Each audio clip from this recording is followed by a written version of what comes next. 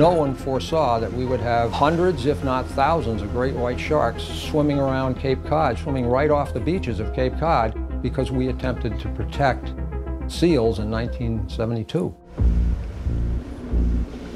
They really like something with a lot of calories, and around here, that's a seal. So they probably don't eat much else except for seals, and that's obviously why they're here. What happens every day off Cape Cod is a natural predator-prey relationship that's been going on for millions of years. And so those white sharks out there, white sharks in general, are really, really well adapted to finding their prey, hunting their prey, and killing and eating their prey. That's what they do. The white shark is a perfect machine when it comes to attacking big prey.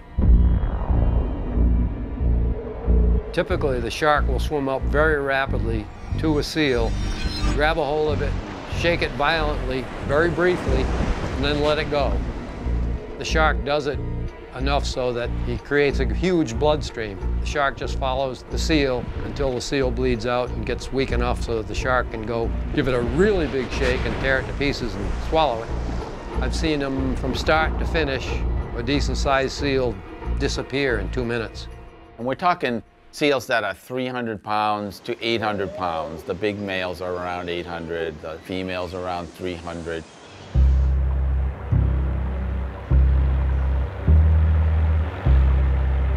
Between here and just the tip of that cove over there, as we call it, there's a dozen great white sharks here. It's perceived that white sharks need a deep drop. They cruise at 80 to 100 feet. And they need that space, that vertical space, to get enough speed to successfully predate on a seal, which is a fast-moving target, and also to remain low and not detected. But out here, that's not at all the case. These sharks are hunting in very shallow water, and they are likely compensating for a lack of vertical space with horizontal speed. They're coming in very fast and very hot, and what it seems like from our predation studies is they're biting with a lateral snap. They're biting from the side, coming in fast and getting the seal on the side. This is entirely new to what we thought we knew about white shark predation behavior. They have learned to swim close to shore, wait for the seal or human, they don't care, and they'll attack sideways, horizontally, which is what happened to Arthur Medici, by the way. The sharks aren't here to feed on people. It's clearly a mistake made by the shark, where the shark is interpreting, the behavior of that human as perhaps a prey item. They're not targeting people. Matter of fact, if they bite a person, it's generally by accident. That is not their intended target. Their intended target is, of course, seals.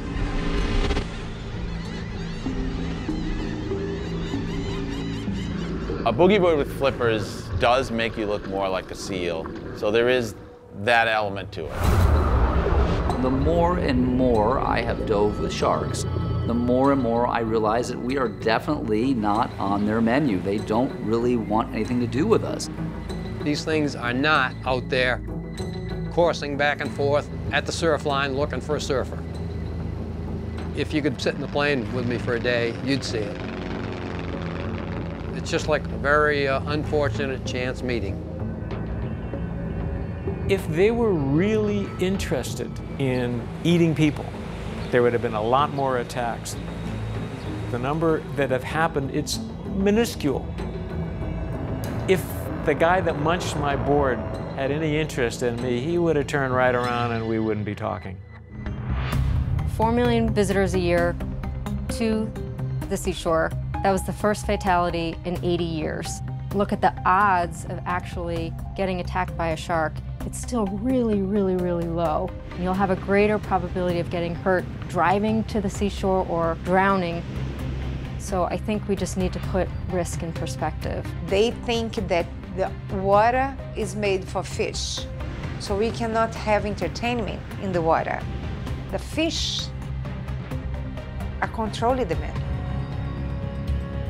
As I've talked and spent time with them, the thing that comes back from Arthur's parents is that the mother and the father both say, my son was killed by a fish. and the fish is more important than my son. Arthur Medici's attack was something that people had anticipated would be coming.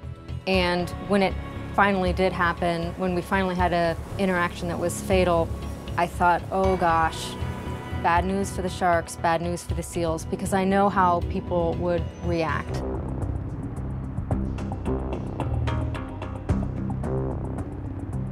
Man and nature have been intersecting for a very long time. It's only recently that we've had a collision at the intersection. We've had an accident at the intersection. We made the problem by creating the Marine Mammal Protection Act, which was a very good thing, and it was a sign of progress at the time. Now I think we have to recalibrate that a little bit. We have to reset our course and realize that you can't just allow the seal population to overpopulate these areas without having consequences like having too many sharks start coming in.